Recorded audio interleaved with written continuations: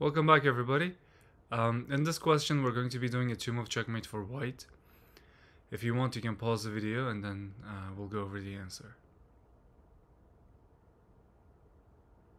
Okay, so this is a pretty interesting position. It is a made-up position, obviously, because black and white have a long pawn chains like this. Normally speaking, this never happens in a game. Now, as we can see, our queen is under attack. We have a rook, but the access points for these pieces are actually blocked, right? We can't successfully capture any of these pawns.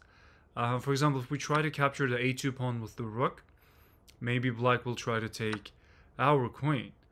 They can also take the rook with the pawn too, but the important thing to realize is that black has to take something.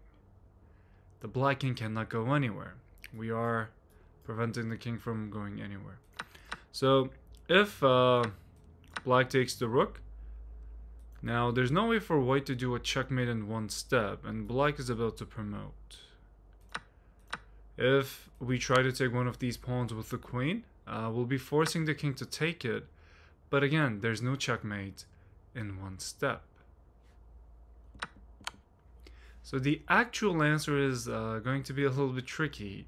You see, if we move the queen to anywhere, the opponent's pawns won't be able to take the queen. But because none of these pawns can actually move, and neither can the king, this actually turns into a stalemate, so it's a draw. However, we can actually manipulate this fact and try to move the queen to b1. Again, none of these pawns can move except for the a file pawn. This will force them to take us. They can promote into a queen. It doesn't really matter because they won't be promoting with a check. And now we can just bring the rook to a8 to do this backroom checkmate. If you guys enjoyed the video, please like and subscribe. More videos are coming.